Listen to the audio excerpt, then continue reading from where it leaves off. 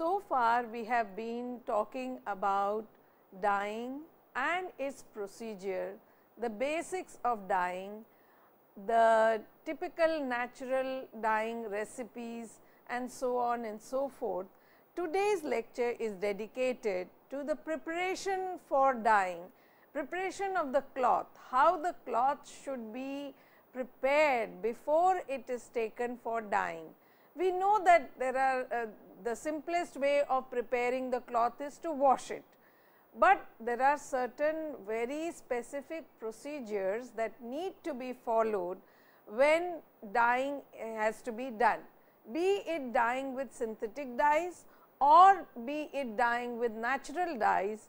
One needs to prepare the cloth very effectively for a better dye uptake. Now, the methodology of preparation of cloth is the following. Grey cloth, as it comes from the loom stage, is unattractive and contains natural as well as added impurities, which hinders the successful operations of dyeing by reducing the absorbency of the fabric.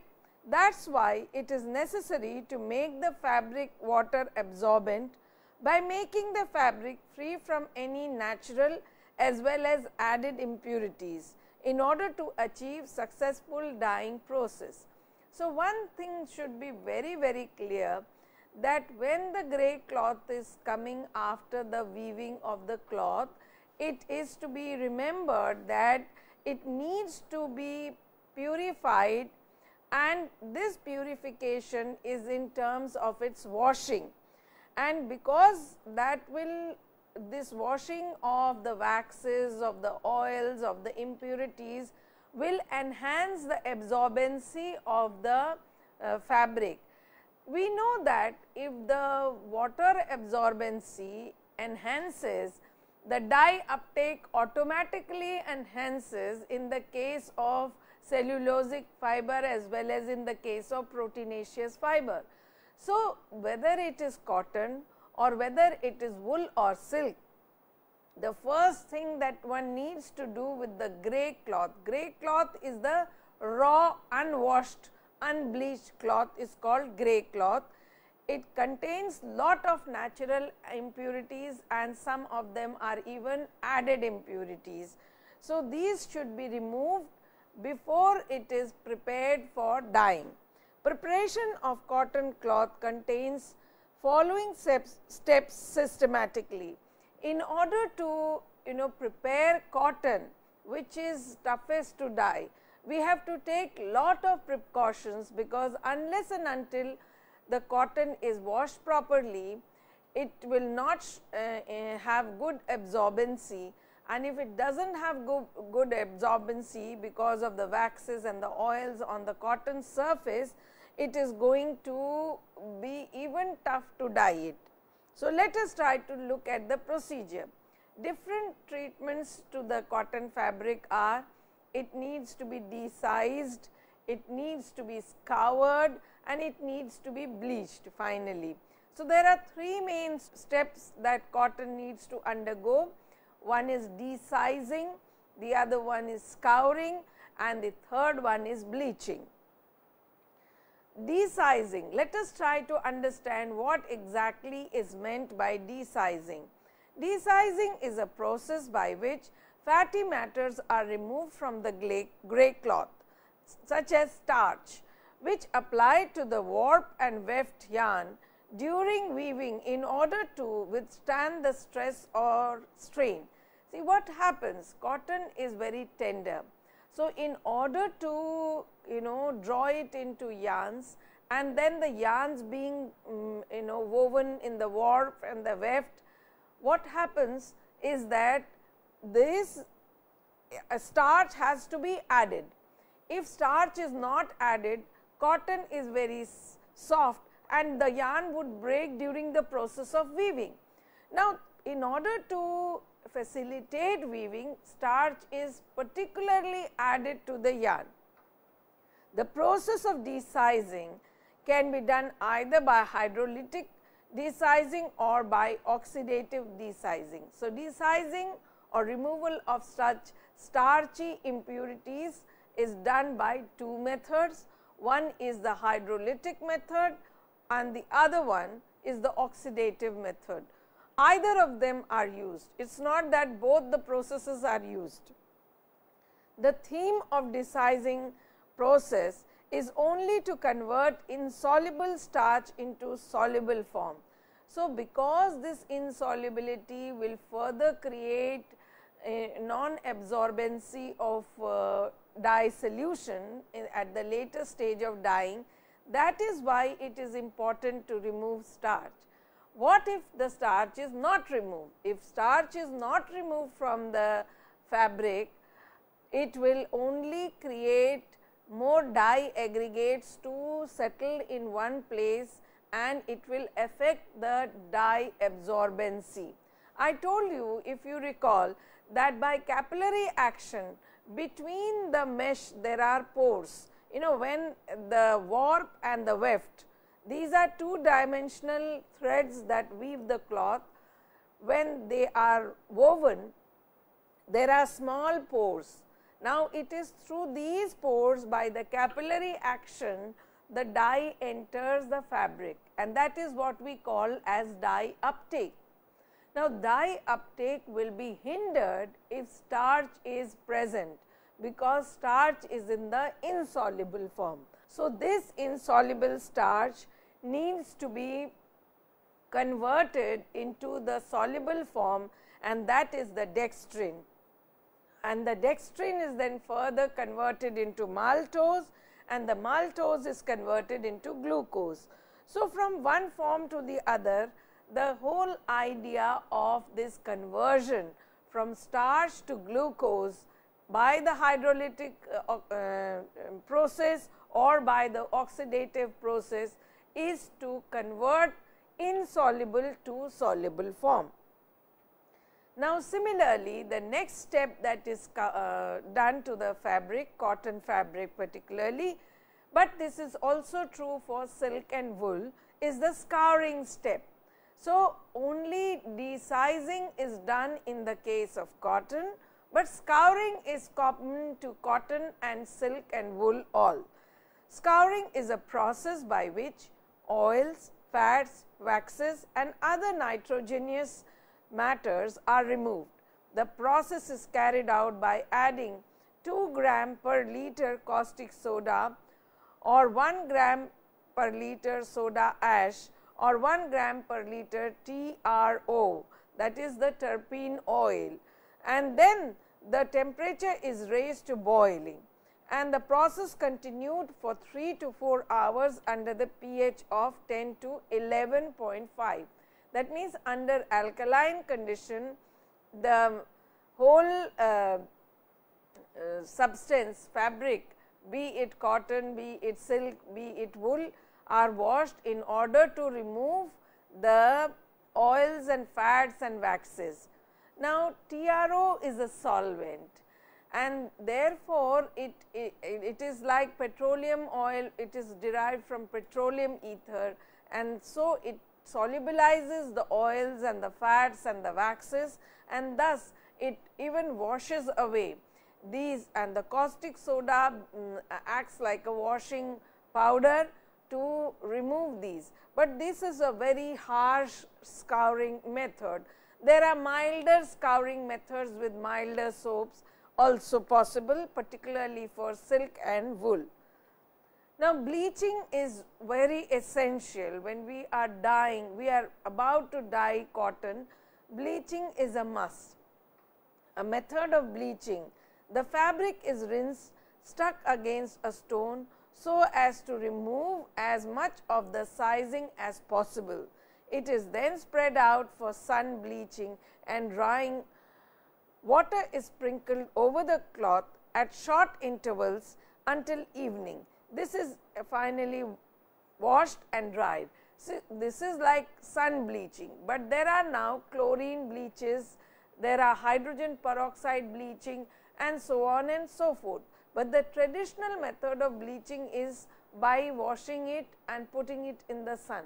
The UV rays of the sun actually act like a bleaching agent, and removed any kind of light colored substance which may be causing any coloration to the fabric.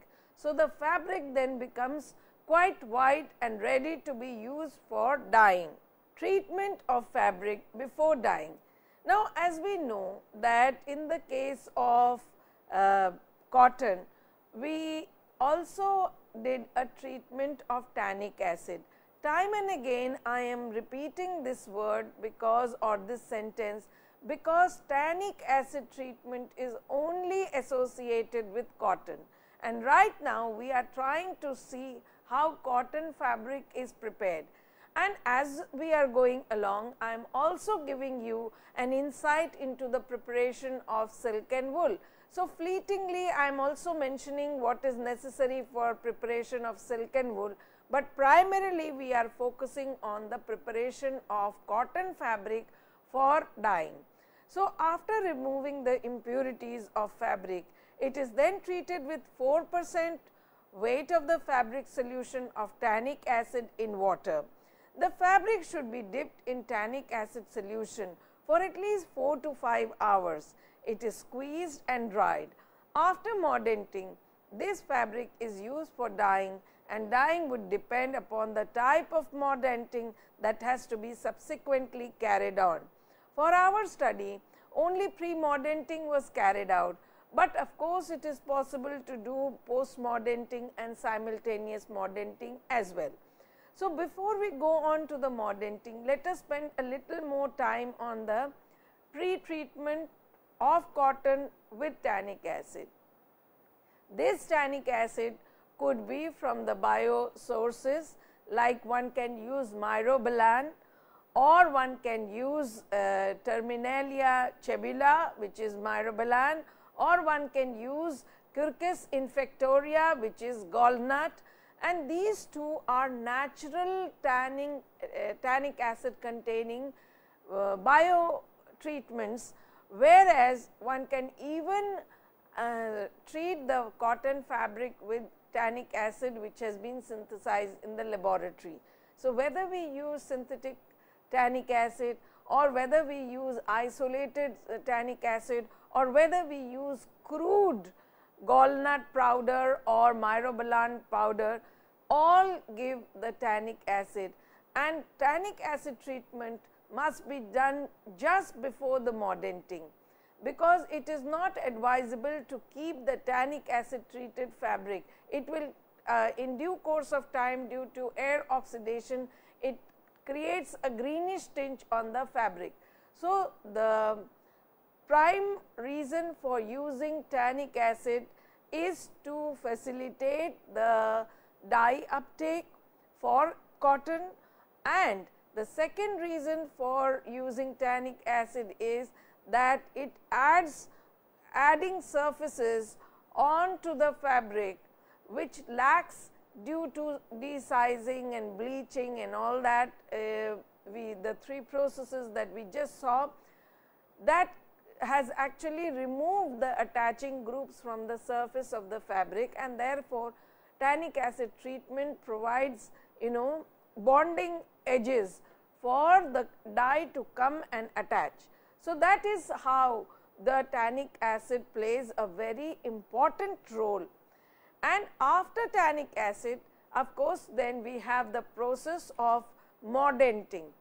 We have the choice of mordanting by 3 different methods: pre-mordanting, post-mordanting, or simultaneous mordanting, and we have studied this time and again. I have been telling about mordanting. Pre-mordanting fabric which is ready treated with tannic acid is now dipped into 4% weight of the mordant solution, not necessarily always 4%. We have seen that in the case of copper and chromium mordant, even 1 to 2% is sufficient to provide the desired shape, and therefore, we should not dose too much of metal mordant onto the fabric. Only that much percentage should be used which is required for the fabric for the adhesion of the dye. So, after that it is then squeezed and it is dried. You will see that after tannic acid treatment, or after modern treatment, the fabric is never ever washed.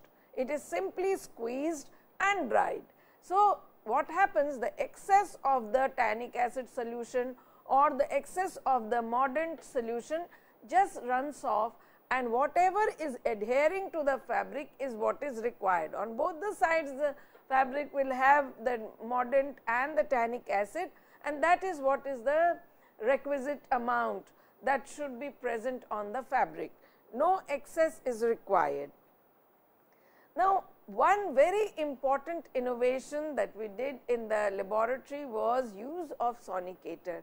So, I am just trying to take you through the important features of dyeing. We know conventional dyeing has been practiced for years, but has it made any impact by improving the process? Has the industry been benefited? No, because conventional dyes do have their own disadvantages. There are dyes where the dye gets deteriorated or discolored, or there are problems of doing it faster because of the production size and so on and so forth. So, we had developed a process of sonicator dyeing with natural dyes. For dyeing in sonicator has been a very popularized technique now. Lot of industry is interested, and there are collaborations happening where we are suggesting the use of big dye baths which have transducers fitted at the bottom and which can be used for sonicator dyeing. Extracted dye is kept in sonicator and treated fabric is dipped in for an hour. Maximum to maximum an hour is required. After 1 hour, it is dried in shade. Dye uptake of the fabric is monitored by the lowering of the optical density of the dye bath solution, and also by the shade of the color that appears on the fabric. Now, you can make out that what is meant by the shade of the color, the depth of the color, because yesterday we did that because of this color matching machine, we are able to ascertain the LAB values, the K by S values. So, this is what it means, and the UV visible spectrophotometer helps us to find out the color depth in the dye bath solution, because it is simple phenomena. See, if we make a dye bath of a certain concentration, say X concentration, and after dyeing, the dye bath will never have X concentration, it will always have X minus Y concentration. Now, this X minus Y is what has actually gone onto the fabric, because the dye cannot disappear anywhere. It has to be either in the dye bath or on the fabric that was dipped. So, this particular phenomena can be analyzed on UV visible spectrophotometer, and the color depth and its reflectance and transmittance and all that can be found out with the help of K by S, which is measured by the color scanning machine. Now, another thing that was observed, that when we do mordanting, it is stepwise process. That means, first tannic acid treatment, then the fabric is dried, then mordanting treatment, fabric is dried, and then finally dyeing. So, it involves 3 steps. Even if we take silk and wool, it is 2 step. And naturally, when there is multi-step procedure offered to the industry, it is always very cumbersome.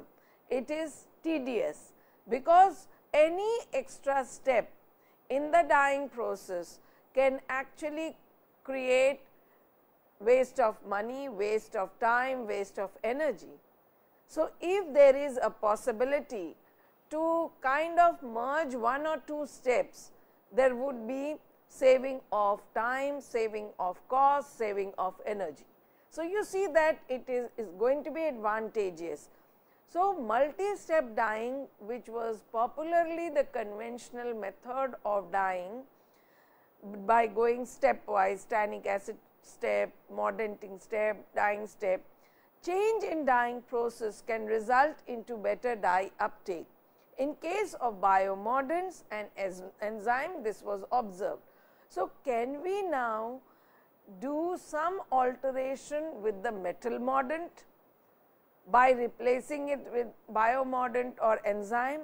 Can we merge these processes for the betterment or for the ease for the industry people to follow it?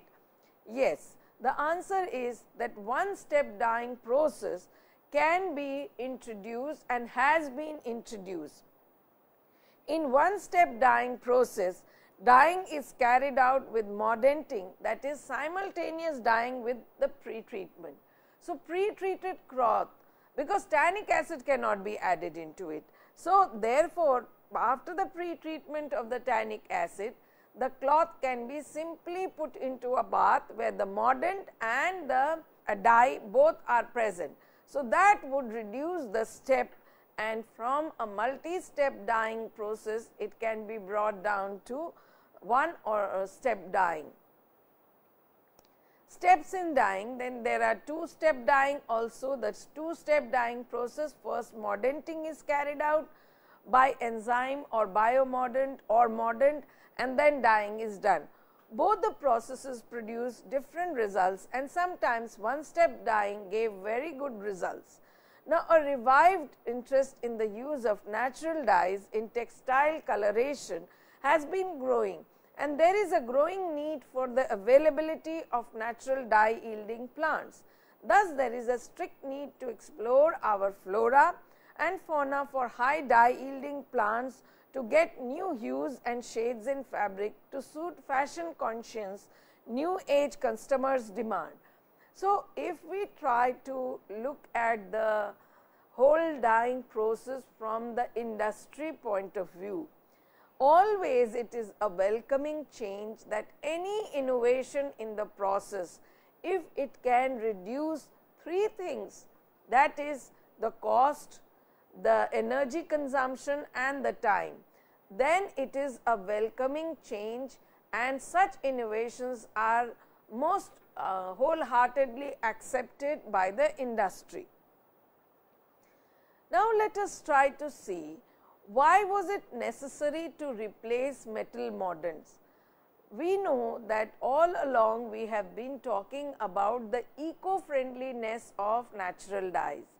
Now, because of the dosing or the usage of metal mordants, particularly the copper and the chromium metal mordants, which are under the category of toxic heavy metals, we had a limitation there, and because the effluent still has about 2 to 4% of these metal salts after the mordanting of the fabric, and it is run out into the river streams or water bodies or even into the agricultural land, it has its own ecological impact on this effluent not being able to recover these metal mordants.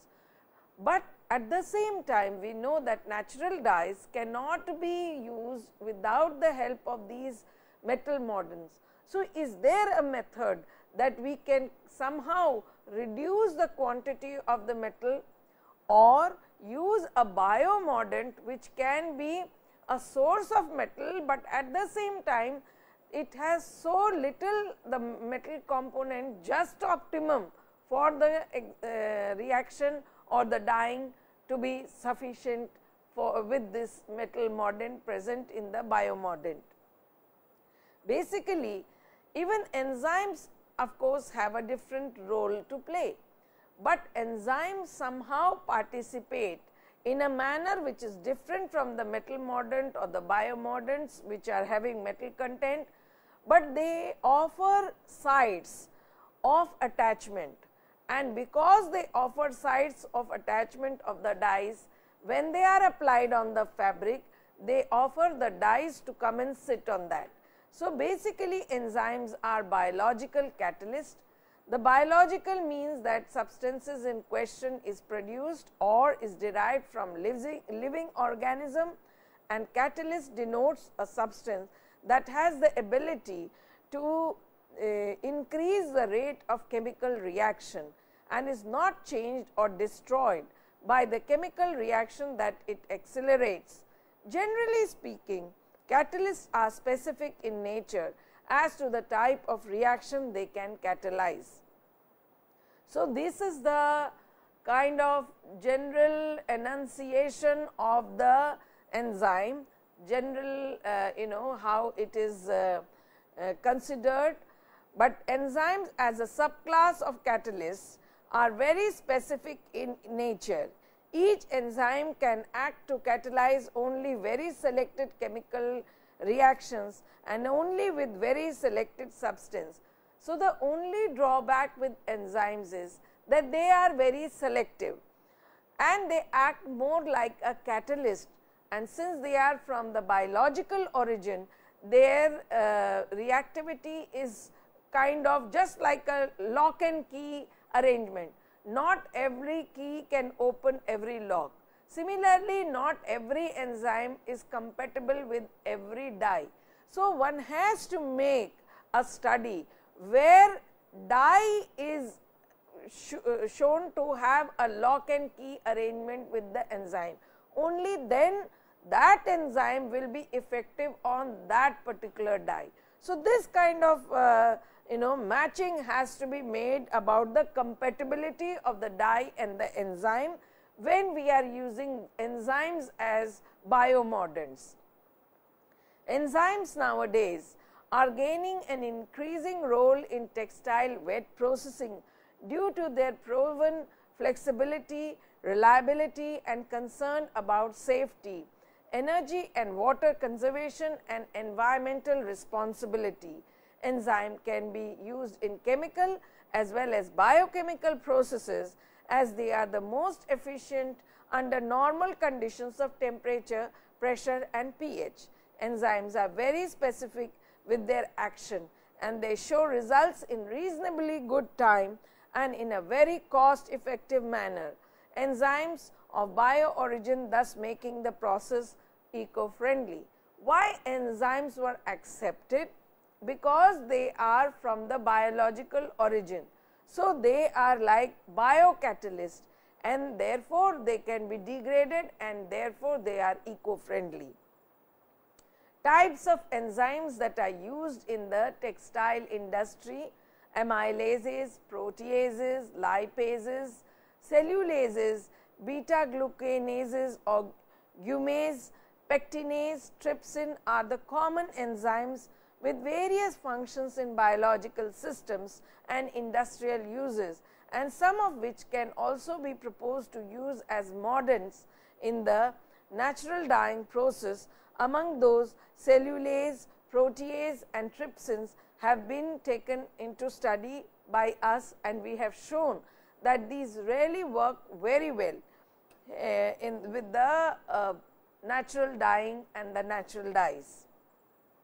For example, if we try to take example of cellulases, cellulase of various types break down the complex molecule of cellulose into more digestible components of single or multi sugars. Cellulose refers to a group of enzymes which act together and hydrolyze cellulose. Cellulose is a linear polysaccharide of glucose residues connected by beta 1,4 linkages. Like chitin, it is not cross-linked. Native crystalline cellulose is insoluble and occurs as fibers of densely packed hydrogen bonded and hydroglucose chains of 15 to 10,000 glucose units. So, cellulases work on cellulose as the name suggests. So, if you remember that much, and the structure of cellulose is that it has a 1,4 linkage of the beta type of various glucose rings which are attached to one another. Its density and complexity make it very resistant to hydrolysis without preliminary chemical or mechanical degradation or swelling. In nature, cellulose is usually associated with other polysaccharides such as xylan and lignin. It is the skeleton basis of plant cell walls. cellulase enzyme have gained industrial acceptance for finishing off the cellulosic fiber or fabric to achieve a variety of effects, including enhancement of fabric surface appearance and softening of denim garments without or with low environmental impacts. Enzymatic treatments are usually performed prior or subsequent to dyeing and finishing processes. So, enzymes and the use of enzyme and the use of cellulase particularly has already been there in the textile industry, but for using it for natural dyeing, it has been used for the first time by us because it is compatible with cotton.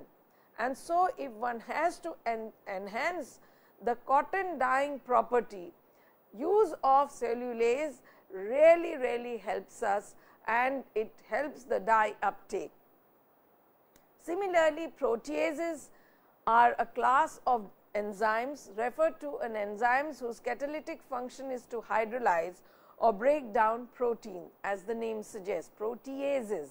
So, protein, they are also called proteolytic enzymes or proteinases. Proteases can either break specific peptide bonds or, depending on the amino acid sequence of a protein, or break down a complete peptide to amino acid, that is unlimited or limited proteolases can take place. It can break down to peptide bonds only, or it can break down to its most smallest unit, that is the amino acid.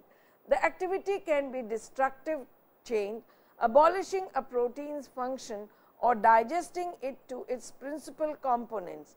It can be an activation of a function, or it can be a signal in a signaling pathway. However, we are concerned with proteases, how they can work in the dyeing system. The process is called proteolytic cleavage, a common mechanism of activation or inactivation of enzyme, especially involved in blood coagulation and digestion. These are where the protease is used, but when it comes to, they use a molecule of water, and thus they are also classified as hydrolases. Proteases which split up proteins into components of amino acid building blocks. Proteolytic enzymes are very important as they break down the peptide bonds in the protein to liberate the amino acids. Additionally, proteolytic enzymes have been used for a long time in various forms of therapy. So, there are hundreds and hundreds of uses of proteases, but what we are concerned or what we are interested in is the use of proteases in the hydrolysis or in the activation or in the biomodenting of wool and silk. Similarly, there is another enzyme called trypsin. Trypsin enzyme that acts to degrade protein. It is often referred to as proteolytic enzyme. It is one of the proteases or proteinaceous. Trypsin is one of the three principal digestive proteinases, and other being pepsin and chymotrypsin. But we are not concerned mainly with the digestive action of the trypsin. What we are interested that how trypsin cleaves a peptide chain mainly at the carboxyl side of the amino acid, and therefore, can it help us in the dyeing process, can it act as a biomodant, and that is what is of prime concern. Role of plants as biomodants.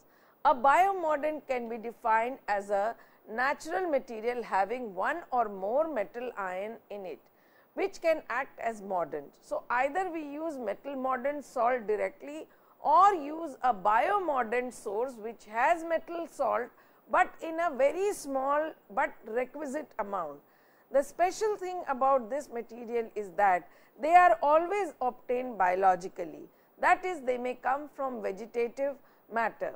The presence of metal species combines with fabric in the same way as the synthetic metal salt species would do, and form the complex with dye to give stability in terms of color fastness to fabric. The research in the field of biomodant is currently going on fast pace, as this could change the picture of dyeing process in a big way. If we are able to use biomordants, then the lot of problem that is created by the metal mordants can be overcome. Various studies have been done with plants or plant parts as potential biomordants. Two indigenous plants, that is Pyrus pascia and Urea acuminata, which were easily available in the northeast region of India, were analyzed for their potential as biomordants. So, two plants have been already identified by us, that is Pyrus pascia and Urea acuminata, and they have been found to have excellent biomordanting capability. Now, this is a picture of Pyrus pascia, and by the analysis of the fruit of this Pyrus pascia, which is more like berries, it was found that copper metal was present, and it was analyzed on atomic absorption spectrometer. Similarly, this is a picture of Urea acuminata. The leaves of Urea acuminata have the presence of aluminum, and this aluminum also was analyzed through atomic absorption spectroscopy. So, you see that these two plants already have, and there may be many more such plants which have metal salts in their fruit or flower or bark or leaves, and those plants can be used as biomordants, and completely the metal mordanting step can be eliminated. Now, another advantage of using biomordant is that when the dye is being extracted from the plant part of the dye yielding plant, at that point of time only these biomordant yielding plants also can be co-heated together. That means they can be boiled together, and thus the mordanting and the dye extraction, or rather the extraction of the mordant and the dye extraction can be done simultaneously. Now, this extract already has the mordant now in the form of biomordant. So, if the extract is simply concentrated and dyeing is carried out, one full step will be avoided in the dyeing process.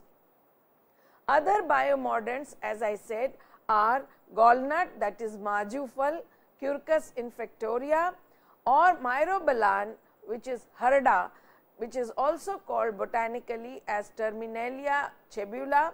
It also can be used in place. So, these are myrobalan and gallnut have been used from time and again, but nobody actually knows whether they have any metal content or not, but they definitely have tannin content. So, maybe the tannin is contributing. So, they can be also classified as biomordants, and of course, we have tannins from various barks of the plants, and therefore, it is possible to actually use these tannins very easily for the purpose of dyeing. Now, tannic acid also, synthetic tannic acid can be also used at the same time. So, therefore, if we have to then look at various other parameters of dyeing, rate of dyeing, kinetic of dyeing, enthalpy of dyeing, entropy of dyeing, adsorption isotherm, dye affinity, dye uptake, all this can be ascertained. There are procedures available, but it is more from the scientific point of view that these parameters are tested for dyeing.